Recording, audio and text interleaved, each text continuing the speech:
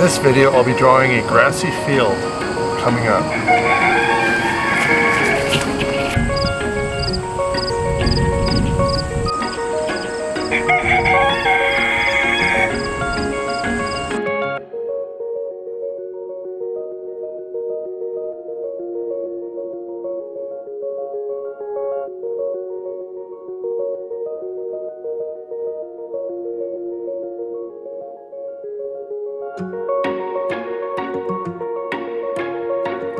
Hey, what's up YouTube? John here. Thank you for tuning in and watching my video, and hope everyone's having a great day or evening or middle of the night, whatever time it is when you're watching this video. So obviously if I got something to offer here, that's great. If you're watching my videos, that's a good sign. So please forgive the amateur video recording quality. It's still a learning curve for me with my lighting settings and camera adjustments, so the lighting is going to change here and there. So yeah, no, I'm not going to shave my arms, so I might get a arm glove so you don't have to see how my hairy arms. So anyways, I'm just doing my usual thing. I'm left-handed, so I'm working from the right to the left. If you're right-handed, then you can go from the left to the right. So I kind of do that just because, well, obviously when you're left-handed, you smear your work, right? So, and also it's better if you guys could see what I'm doing here, right? So pretty straightforward. Just, you know, as soon as you draw that one first blade of grass, you just sort of go from there. So, and if you're wondering what that other little plant there, that's called crap. Oh yeah, Queen Anne lace. Yeah, those little things there. This one right here. So I just draw a little stem and then some little parts coming down and a little bushy area up the top there. I like to go with my heavy detail with my drawings. Just, I like the realism, and I don't like to, you know, well, it's just me. I like to show all the detail and just show everything, man. I'm not a believer in, you know, just showing a hint of grass or a hint of you know, texture or whatever, right? I like to show every little leaf and blade and every little crack and crevice in a piece of wood or whatever, right? So that's my style. I guess it's called hyper realism, I guess. And for the record, I'm just using the a Stettler fine point ink pen. Nothing fancy or anything like that. Just your basic ink pen. I'm drawing on a 400-pound watercolor paper. I like doing my ink drawings on watercolor paper. I know some people prefer the Bristol type paper, but I like this. I like the texture of it that it leaves, because it has a sort of an off-whiteness to it, and I find it has a good leaves a good look to the drawing afterwards. I know a lot of people feel that the drawing ink on watercolor, that it bleeds quite a bit, so I do specifically buy the non-bleeding ink pens. And surprisingly, you can buy them at the dollar store for like, I think it was like $2.50 Canadian for a pack of 2. So, which kind of surprised me, because like those same ink pens at the fancy art store are like $8, which is kind of funny, you know. So, and I go through ink pens quite a bit. So like, this ink pen is almost dead after doing this drawing. And actually, I'm going to be expanding on this drawing in a later video where I'll be drawing an entire field vista, and then in that field will be an old tractor. And I'll have a video about that as well, where I went to a place called Scottsdale Farm, and did a bunch of video shoots and some photos there, and because I always like to relate my artwork to places that I visit, whether it be an old abandoned factory or abandoned farmhouse. And I like to cross-reference the two videos with one another. So, for example, I visited a place called Luther Marsh, and I did a video about an abandoned stone house, and then the following video I did a video where I drew that same stone house.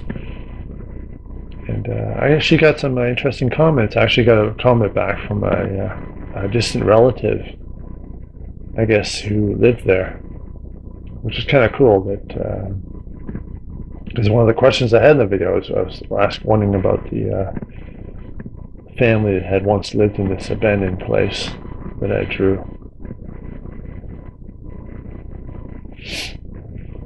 So yeah, not really saying much about the individual, how I draw little things here and there. So I'm just sort of, you use your own best judgment. I mean, it's pretty straightforward. I just draw the blades of grass, I mean, the stems of the plants, and I just draw the leaves up from there. So when you do your leaves, don't put too much thought into it, because you want it to be natural, not look too technical or artificial. So that one plant there, that one leaf there, that one branch there, with the leaves coming off of it, there where it bends down, I didn't really think about that. I just drew out, right? So that way it looks more natural.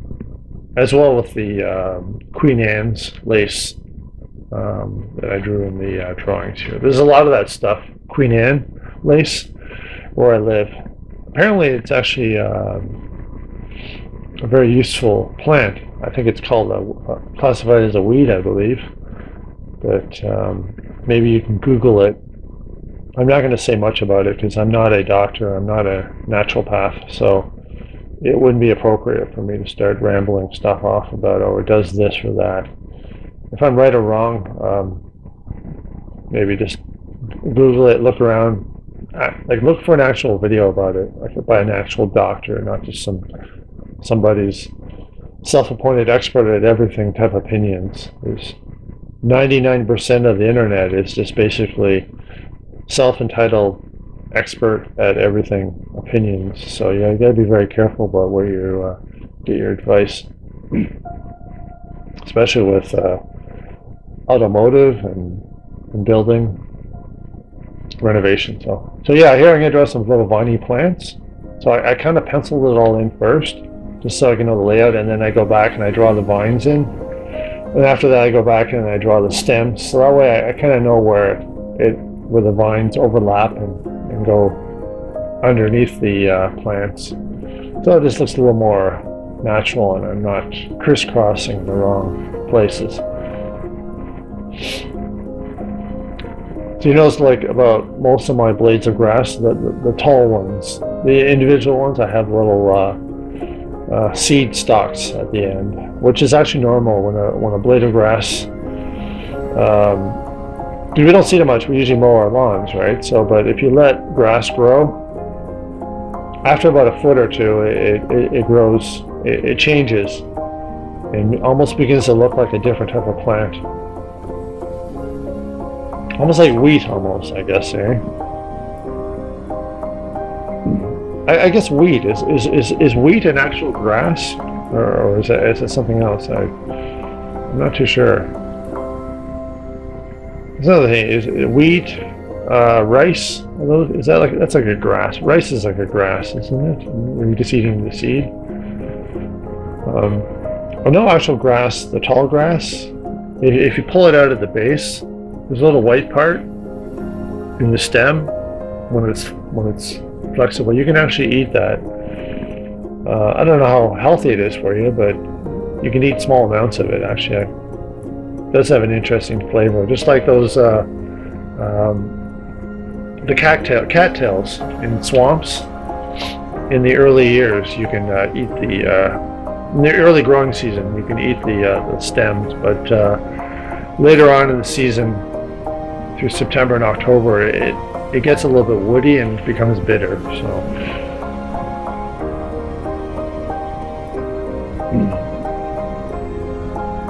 there's actually a surprising amount of different plants you can actually eat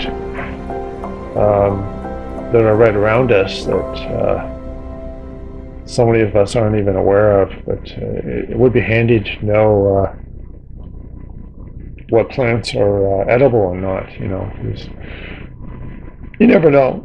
It's always good to know how to live off the land. You can tell that to people who lived during the Depression era, or people in third world countries, how useful it is to know what are the edible plants and living off the land and all that. So the way things are going right now, it would be prudent to gather a few books on the subject and do a little research on wild edibles.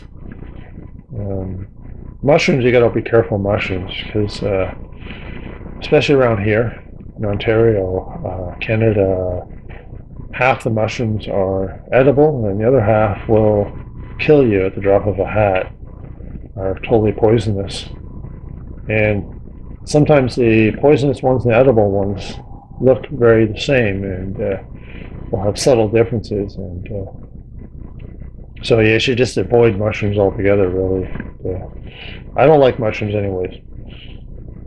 Just thought of eating a plant that grows on dead stuff, I don't know. I don't like the way they taste anyways. The texture I don't like. But there are wild raspberries everywhere, and seems a lot of wild grapes now. I don't know if they're naturally wild or just the product of maybe an old farmer was in the area, and that farm is no longer operating. But obviously the grapes are still going to grow, and you'll have raspberries everywhere. That's the other plant. Is it the three-leaf plants? Yeah, if it comes in three, leave it be. I think the three-leaf plants are the poisonous ones. Poison ivy. Oily plants that look oily, stay away from those. But then four-leaf plants, I believe, are the edible ones. But don't quote me on that. So do your own research. And the five-leaf plants are the ones that that's another subject.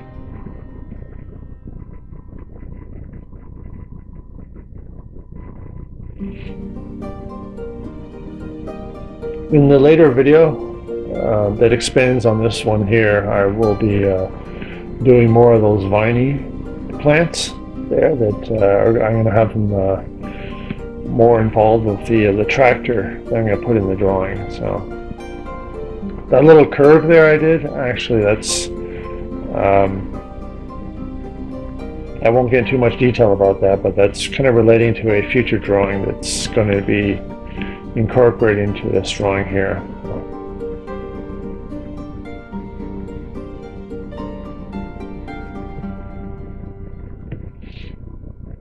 It took me about seven and a half hours to do this.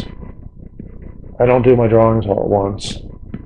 Just do maybe an hour or two here and there, or sometimes only a half hour, depending on how much, what time of day it is. Or Saturdays and Sundays, I'll do more artwork.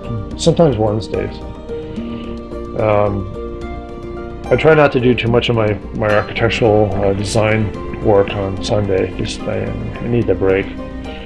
I did last Sunday though, because one of my clients had a project that needed to be done by Tuesday, so I broke my own rule, which I've done many times, and I did some work on Sunday. So but anyways, yeah, you gotta have a day of rest at some point, otherwise you burn yourself out.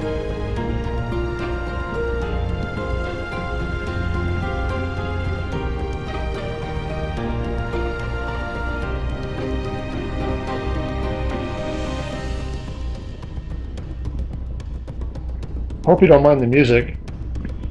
I try to relate the music to my whenever I'm drawing. So if you have a better selection of music, let me know in the comment section below. And I usually get my music from Epidemic. Epidemic Sound, yeah. So I have a membership with them. I can't just download the music and throw it on otherwise. And maybe I'll have some Metallica, but obviously I'll be I'll get a copyright strike against me if I did that. So again, so I just go to Epidemic Sound for my music with my paid membership that I have with them. Sorry for the blurring of the camera. That's something I want to focus there. So again, my video editing is still a work in progress. Hit that subscribe button, leave a comment down in the comment section below. Thanks very much. God bless.